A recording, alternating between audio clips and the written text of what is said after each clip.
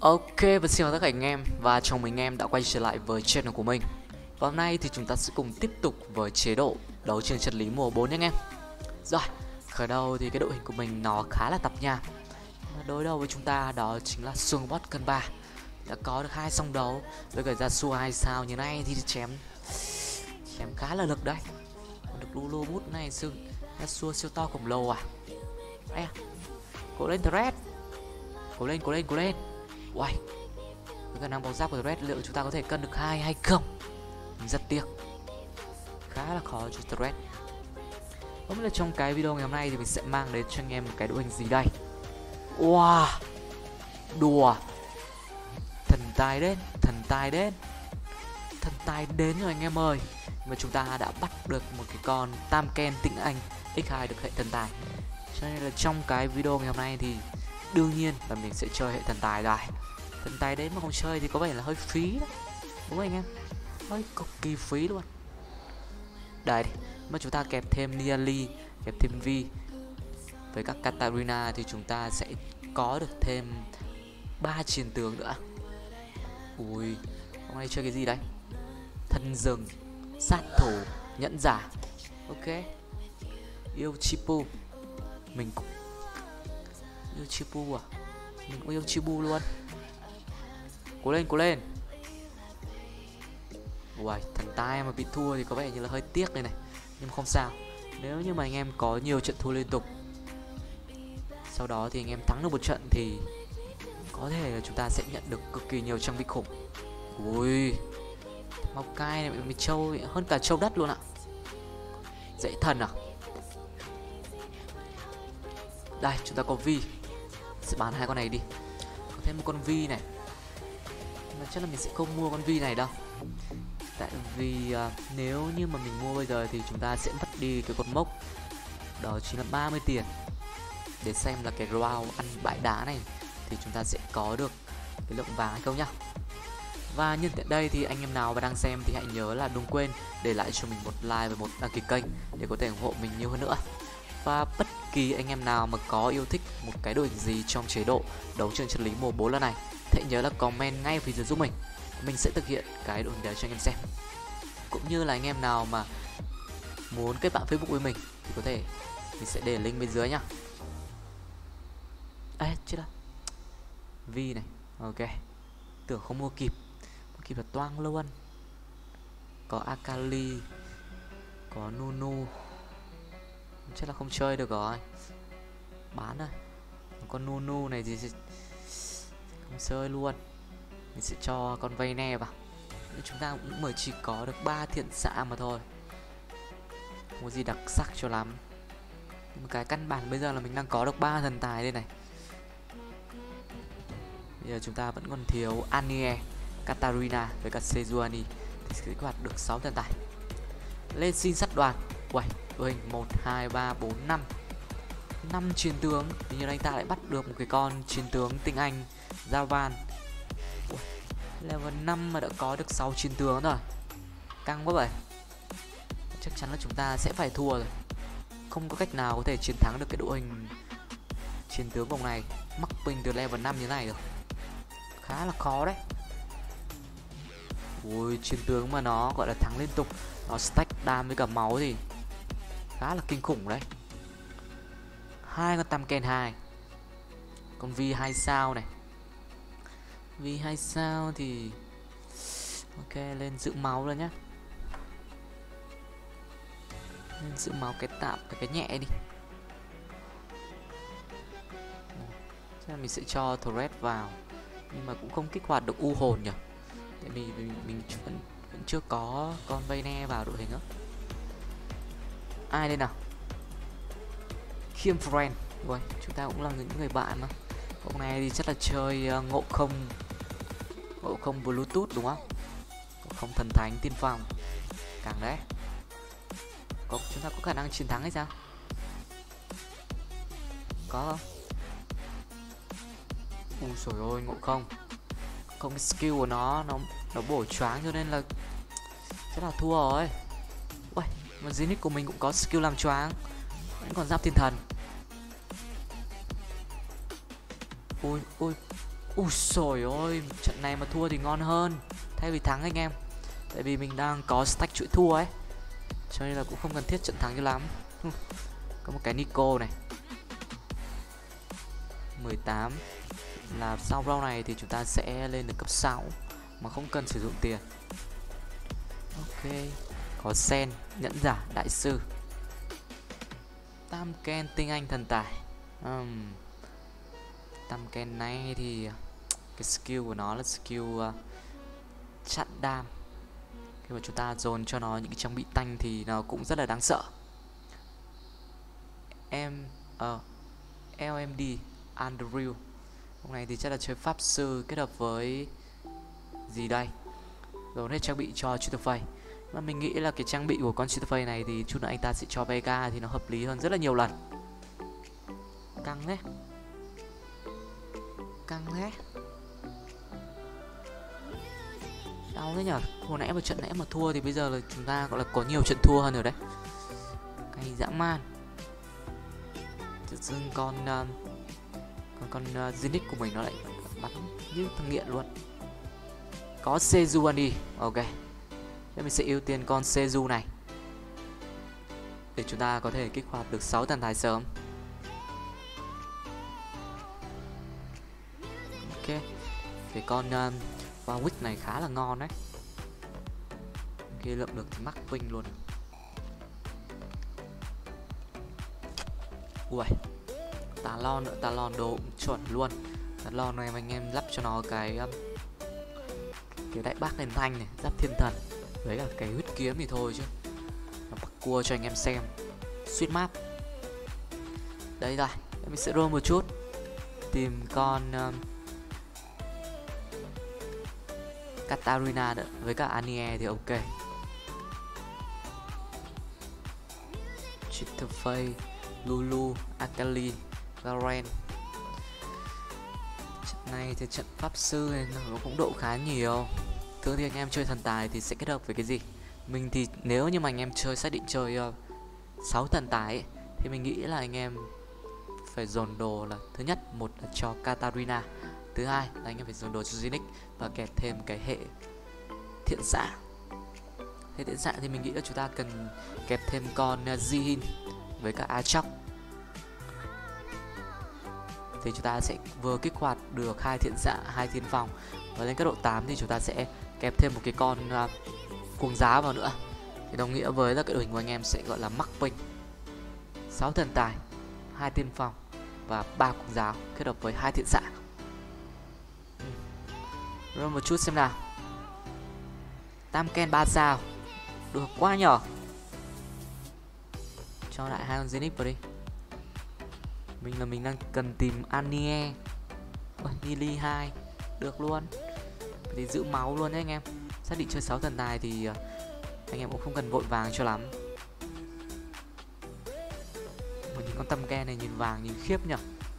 Họ vàng luôn ạ. Manbika 1999 đã có ngộ không 3 sao. Người ta đã dồn hết trang bị cho Kalista. Ui, hôm nay có 2 con rắc 2 sao. Đây là tình chơi song đấu và thần thánh. Dồn hết trang bị cho Kalista này là chất chơi rồi. Ui, con Tahm Kench của mình là bị con Kalista nó khắc chế. Nó chỉ cần gọi là găm 1000 cái cây giáo vào thì thôi, nó rút một phát lột ra con Tahm Kench của mình. Được. Được đấy. Nên mình sẽ để tiền lên cấp độ 7 anh em. Cấp độ 7 sau đó mình roll tìm Annie với cả Kata. 6 thần tài. Cay thế nhở. Thường thì những cái con mà nó 6 thần tài ấy, khi mà anh em cái con Annie với cả Kata thì nó luôn luôn nó sẽ đập vào mặt anh em cơ.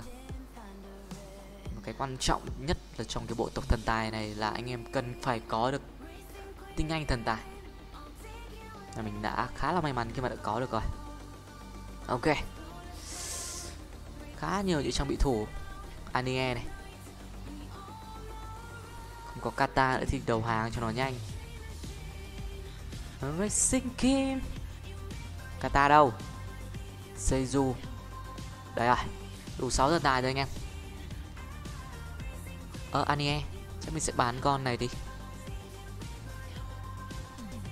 Rồi. Và chúng ta sẽ dồn một chút trang bị tanh cho Tahm cũng như cái áo choàng lửa cho Sejuani. Lên xin xuất đoàn, lại một lần nữa gặp ông này rồi.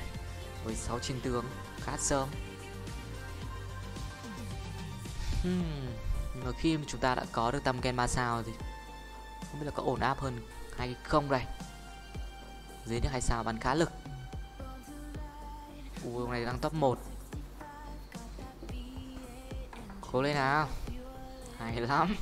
Nhưng mà Tahm của mình đúng là hơi nản thật. Nó trâu dã man luôn đấy. Đó này đi, 20 tiền. Và chắc là bây giờ thì mình nghĩ là chúng ta để tiến úp cấp. Ui, Anie 2. Wow. Một trận thắng đầu tiên khi mà có được 6 thần tài thì chúng ta có thêm một cái giáp khá ổn áp. 69 máu. Bây giờ chắc là mình sẽ dồn đồ cho Zinix. Sau đó thì đúng như mình nói, mình đang cần tìm con Zihin thay vào vị trí của Nhớ LIKE. Chúng ta sẽ có được 2 thiện xạ và 2 cuồng giáo. Nếu mà lên được cấp độ 8 thì chắc là mình sẽ kẹp thêm một cái con Kalista hoặc là Evelyn. Không thì nếu như mà anh em may mắn ở level 8 chúng ta có được Zilan thì chúng ta sẽ có thêm 3 cuồng giáo. Như thế thì cũng khá là hợp lý. Ui, ngoài thì lại dồn hết trang bị tanh cho Rắc ạ. Rắc thần thánh. Và xong đầu. Rắc này là trâu quá, cho nên chắc là mình phải thua rồi. Đồ này đồ thế giới đấy chứ. Mới đấy thì Rắc cái skill của nó là skill quay tay đại pháp nữa, cho nên nó vẫn đã thua thôi. 2 con 3 sao này, nhiều 3 sao đấy. Người anh em bạn bè với nhau thì mà chơi ác thế nhỉ. Phim friend này, anh em bạn bè thế mà chơi đánh đau thế. 75 trận sát thương từ mọi nguồn. Mấy con Tahm này kích hoạt thần rừng hay là cái gì cho nó trông như châu đất nhỉ? U hồn. U hồn thì mình nghĩ là nó sẽ tăng cái sát thương kỹ năng. Với là anh em có thích Tahm u hồn này không? Nếu như mà anh em thích thì hãy comment ngay ở phía dưới giúp mình sẽ làm cho anh em xem. Cũng như là anh em nào mà yêu thích những cái đội hình nó bá đạo hạt gạo, đội hình dị hợm, thì nhớ là comment ngay ở phía dưới giúp mình nha. Rất là trân trọng những ý tưởng của anh em, cho nên là đừng ngại ngần gì mà không comment cho mình biết. Ok, giờ mình chỉ cần trận thắng thôi. Thắng là có đồ. Đấy. Sau khi thua một trận hồi nãy thì thắng được một trận, là có gì đột biến hay không? Đang tính nhặt đồ mà lại đi chợ, quên mất anh em ạ. Lấy gì bây giờ? Lấy BF, lấy xin. Ok, chắc là mình sẽ lấy BF đi. BF nha anh em. Rồi, BF trên người con John 5 vàng. 6 thần tài, 2 thiên phong và 2 thiện xạ. Đang để tiến lên cấp độ 8 nên chúng ta kèm thêm di lần. Ok, BF này thì chắc là mình sẽ lắp một cái Sojin hay là lắp ráp thiên thần tiếp nhỉ? Ui, thêm một cái giọt nước mắt nữa này, ngon. Chắc là mình sẽ lắp Sojin cho Zenith đi. Zenith này thì những cái trang bị chuẩn cho nó là một cái Sojin, một cái giáp thiên thần, hoặc là một cái áo choàng thủy ngân, với cả một cái cung đao Wosu. Cái cung đao Wosu này thì nó gọi là 3 combo đồ chuẩn Zenith ấy. Anh em nếu như mà chơi thiện xạ kết hợp với 6 thiện xạ, 6 thiện Zenith, 6 thiện xạ hoặc là 6 thần thai thì mình nghĩ là những cái trang bị này nó khá là phù hợp. Yêu Chipu với đội hình thân rừng. Thân rừng kết hợp với thợ săn nè, đúng rồi. King Red với cả con Ash, 2 thợ săn. Lại thua à? Cứ một trận thắng thôi là một trận thua nhỉ? Kiểu này là chết thôi. Bắn. Không được rồi. Ui, đau ấy nhở. Yuchipu gì mà anh đau đấy. Sophia ra tận 2 con ạ. Mà đâu có chơi đâu. Kiểu như mình em chơi chơi u hồn ấy, thì chắc chắn là sẽ mấy cái con u hồn nó sẽ không đập vào mặt anh em đâu. Thay vào đấy thì những cái con khác mình sẽ luôn luôn ở trước mặt. Kiểu như anh em muốn chơi đội hình gì ấy, thì rất là khó.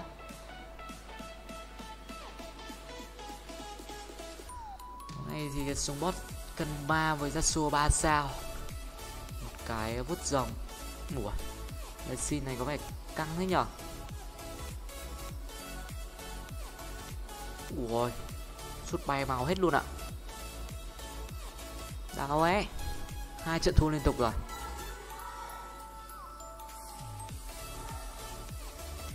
Kiểu này với 2 trận thua liên tục thì sau đấy thì chúng ta sẽ có được cái gì hay nào? Sen, nhẫn giả đại sư và bí ẩn. Sen này thì một vị tướng 4 vàng kích hoạt được 3 hệ. Cái hệ đại sư này mình cảm thấy như là rất là ít anh em sử dụng. Ít cực luôn. Mà nếu như mà anh em xác định là chơi 6 bí ẩn ấy, thì bắt buộc là phải có được cái con bí ẩn tinh anh. Như thế thì có vẻ như là phải đợi hơi lâu đấy. Đồ gì đây? Ui, uầy, rất là nhiều vàng. Không có tiểu vàng nhỉ? Để xem nào. Mình sẽ cho chọc 2 Seju. Một cái đây, áo choàng gai. Một cái cung xanh. Và một cái dây chuyền trục tội à? Dây chuyền trục tội hay là để lắp quỷ thư đây anh em? Theo anh em là quỷ thư hay là dây chuyền trục tội? Mình thì mình thích cái quỷ thư hơn. Nó sẽ ngăn khả năng hồi máu của team bạn. Mà anh em lại lắp cho Sejuani ấy, thì cái sát thương của nó, cái skill của nó khá là rộng, cho nên là cực kỳ phù hợp. Mọi người tính chơi đội hình mạ vàng chiến tướng à? Ravan 3, Garen 3, cả Vi 3 sao nữa. Tam gen của mình khá trâu, nhưng mà 4 đánh 1. Để xem tam gen của chúng ta cố gắng được như nào. Ui, mắc trâu luôn anh em. Ui, lại còn thông đạo nữa. Trẻ một mình nó lại cân hết à? Đùa. Ui dồi, tưởng nó cân hết thì có vẻ như là hơi dã man quá. Mà một mình nó mà cân được 3 thằng mắc ping lắm rồi đấy. Mình sẽ thay Evelyn vào. Ở vị trí của Seju thì chúng ta sẽ có được 3 cung giáo. Seju 2 này. Ok, không thấy gì lần đâu cả.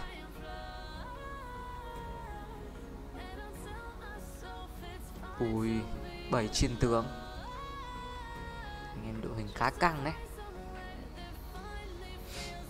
Mình thì đang đứng top bet với 36 máu.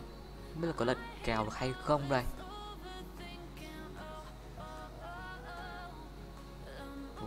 Kalista cũng may là chúng ta có A Trọng kéo những cái vị tướng xa nhất về. Ok, được rồi. Xem chúng ta có hàng họ gì hay không này.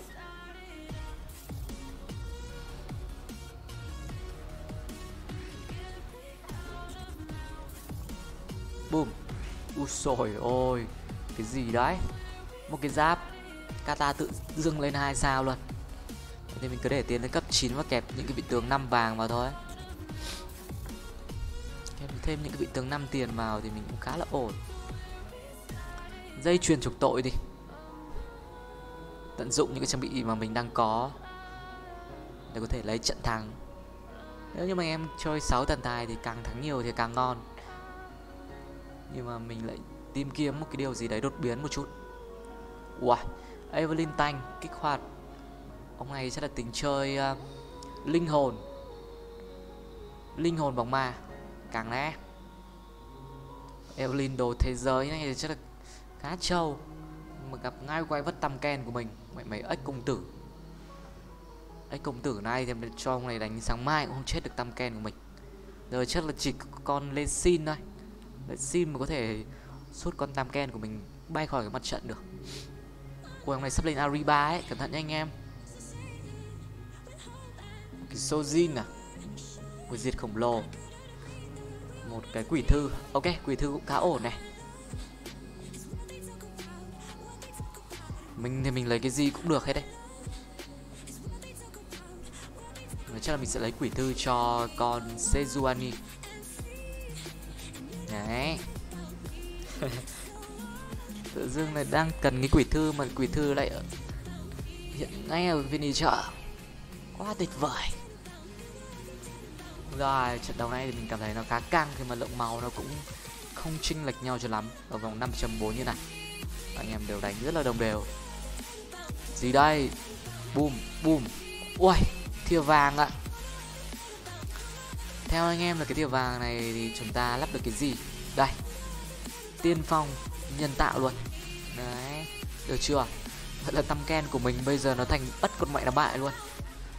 Với kích hoạt của tiên phong lại vừa có cái vuốt rồng, áo choàng gai, mà cái skill của nó thì nó lại chặn đam nữa. Cho nên là bây giờ là anh em phải chiêm ngưỡng cái con tăm ken siêu trâu khổng lồ này. Hay à, giảm 75 sát thương từ mọi nguồn, càng né. Giờ thì mình đang đợi một cái trang bị, đó chính là gậy quá cổ nữa, để mình có thể lắp cái cuồng đao Gusu cho Zinix. Đợi mãi với thần tài mà nó trả ra cái gì. Cũng may ra được cái thìa vàng khá là ổn. Rắc solo độ trâu. Đùa. Nói về độ trâu thì tăm ken của mình là the best. Zinix. Ok. Lại rác. Kiểu này chắc là mình sẽ lắp cái kim băng luôn à. Thế để từ từ đi. Ta cũng cần có những cái trang bị cho con Jihin nữa. Mình nghĩ là con Jihin đam phụ đằng sau khá ok. Sợ nhất là cái ông chơi Lê Xin. Cả Vega 3 sao nữa thì nó quăng như thì cũng... Đây này, hình như ông này. Vậy là trận này có 2 ông chơi Vega và một ông đã có được Vega 3 rồi. Cũng may là chúng ta có con Chúc kéo những mục tiêu xa nhất về. Anh em chuẩn bị xem tam ken để thể hiện độ trâu đi. Solo không? Nhìn được trâu không? Trâu đánh lâu chưa chắc cũng chết được. Trâu đánh lâu liệu rằng có chết hay không? Ủa, chặn rất là nhiều đàm. Mà con Anie này nó bọc nhiều giáp quá. Cái ông này chơi thêm phù thủy, cho nên là cũng khó khăn cho chúng ta để có thể chiến thắng được. Mình nghĩ là trận này sẽ hòa, vì con Lulu nó bút máu ghê quá. Ok, hòa như này thì sẽ là mình còn nhiều máu hơn anh ta, cho nên là Chúc có một lợi thế nho nhỏ. Evelyn 2 sao, mình không cần thiết cho lắm. Nếu như bây giờ thì mình có thể kẹp thêm 6 tần tài, cái đó phải 6 tiên phong mà. Vậy là chúng ta lên cấp độ 9, bỏ Evelyn đi thì sẽ có được 4. Thêm một tiên phong nữa là 5. Bỏ thêm Jihin là 6. Mà tùy vào đội hình nữa, để xem đội hình mình người anh em khác nó như thế nào đã. 6 thần tài và 6 tiên phong thì mình có thể làm được. Nhưng mà cũng trận này thì mình cảm thấy có khá là nhiều anh em chơi pháp sư ấy, cho nên là mình cũng không cần thiết khi mà kẹp nhiều thần tài như thế. Đây, Chúc, Chúc, Zinix. Giờ Ron tìm Zinix 3 thôi, Zin 2 nữa, Zin lần này. Đấy. Set đại ca. Đây, set đại ca thì ưu tiên hơn. Cái này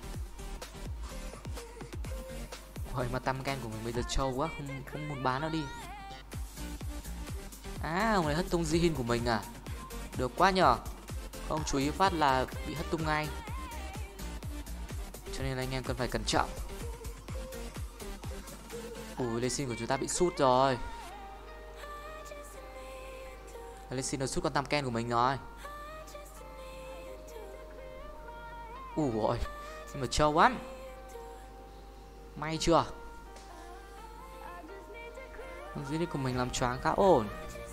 Mong là Zenith nó lên 3 sao sớm để mình có thể dồn hết đôi cho nó. Đồ gì đây? Lại cung gỗ. Tôi đang cần cái gậy nhá.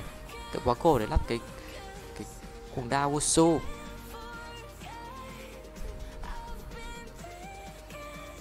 Zenith 3 nào.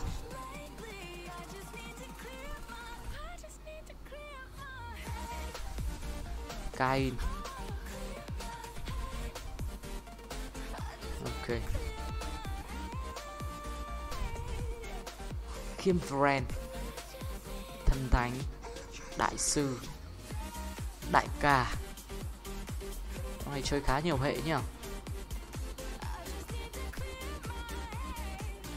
Là Jin của mình có thể bắn được đám này hay không? Trời ơi. Mà Tahm của mình nó trâu quá, nó gánh hết đam luôn ạ. Ok. Vẫn win được ạ. Ông này còn 52 máu, còn khá nhiều. Cho nên là xin một chút huyết cũng được. Rất nhiều chóc nha anh em. Lại thêm Nico, Lê Xin, Zinix. Lê Xin này, trận này ra nhiều Lê Xin phết. Đại ca. Mình có thể bỏ tiên phong ra thì mất 4 tiên phong. Kalista 3 sao, 8 song đấu. Căng thế nhở. Đại ca đi. Ilchipu. Có Vega 3 cho nên là lực dã man. Con As này thì đồ cũng chất chơi người rơi luôn. Con Vega 3 kia là đồ chuẩn rồi đấy anh em. Nó quăng một phát là bay màu luôn. Quăng một Tahm của mình chắc là cũng không ổn lắm. Nó trâu á, Tahm của mình trâu á. Cho nên cũng không phải lo. Tahm của mình hầu như là không mất máu luôn kìa. Có chút à. Xem video trận này có đồ gì hot hay không. Có giáp lưới. Mình thì đã có giáp lưới ở đây rồi.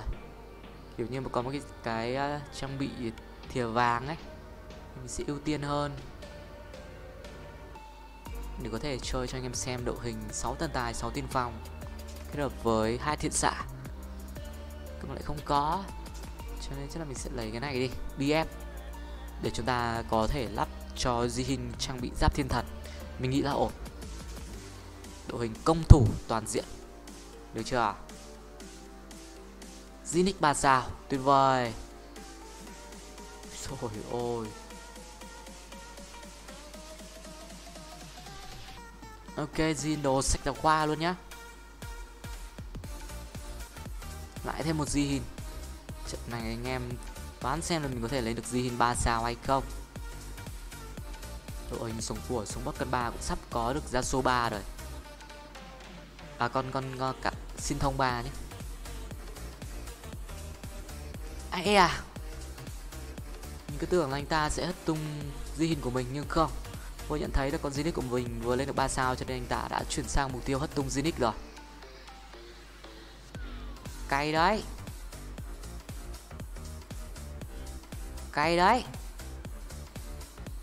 Rồi xong. Không chú ý phát lực là toang luôn anh em ơi. Úi dồi ôi. Được quá nhờ. Ok. Di lần 2.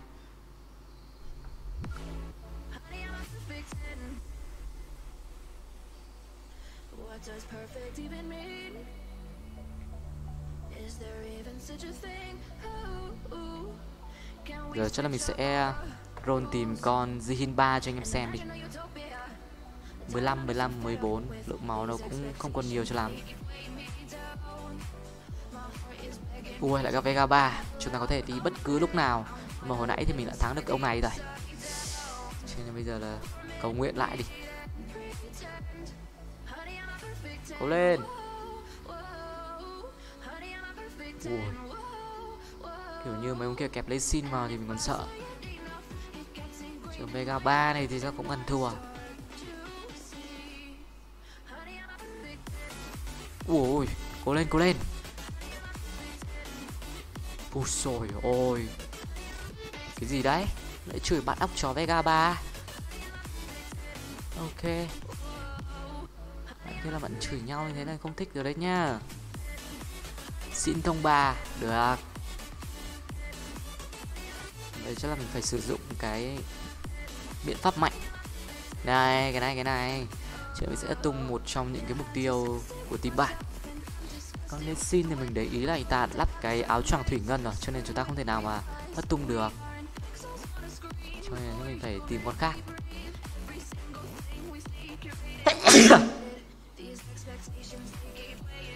Hai cái Nico mà không ra đồ gì. Ra Jihin 3 thì có vẻ hơi phí đây này. Để xin con Jihin 3 thế nào. Đây, 2 Jihin 2. Một con Jihin nữa thôi. Đây luôn. Thôi, end game. Đội hình này thì sẽ khó đỡ được đấy. Ra xua này thì có vẻ hơi đáng sợ, cho nên mình sẽ tung ra xua nhé anh em. Đây rồi, chạy đâu con sâu. Chạy đâu con sâu. Ui xồi ôi. Ông này hất tung Seju của mình. Ông này cũng có phong kiếm mà. Mà rất tiếc. Chẳng lẽ mình để chửi ông này. Ông này hồi nãy chửi ông kia gà. Bây giờ mình để chửi này để chết. Ok, một lần nữa cảm ơn anh em rất là nhiều vì đã theo dõi cái video này của mình. Và hẹn gặp lại anh em trong những cái video sắp tới nhá. Bye bye anh em.